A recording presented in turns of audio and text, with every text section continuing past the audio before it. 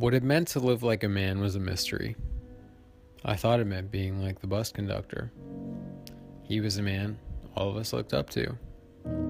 We admired his bus company issue khaki uniform, his silver whistle, and the red cord from which it hung down from his pocket. Everything about him said he had made it in life. Whatever he had to do, he had done.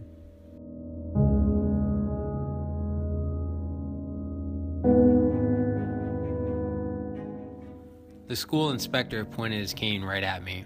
"You, young man, are an intelligent, vivacious fellow in this crowd of thugs and idiots. In any jungle, what is the rarest of all animals?"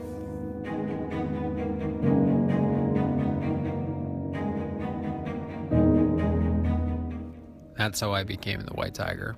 Before he left, the inspector promised me a scholarship and gifted me a book. All this constituted good news, and the one infallible law of life in the darkness is that good news becomes bad news.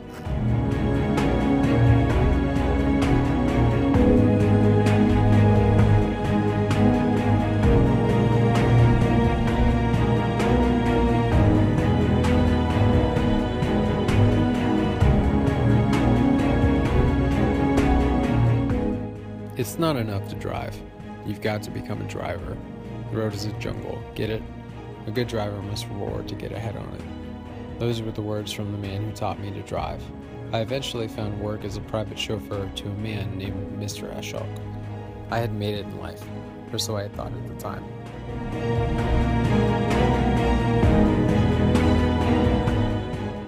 8 months later, I slit his throat.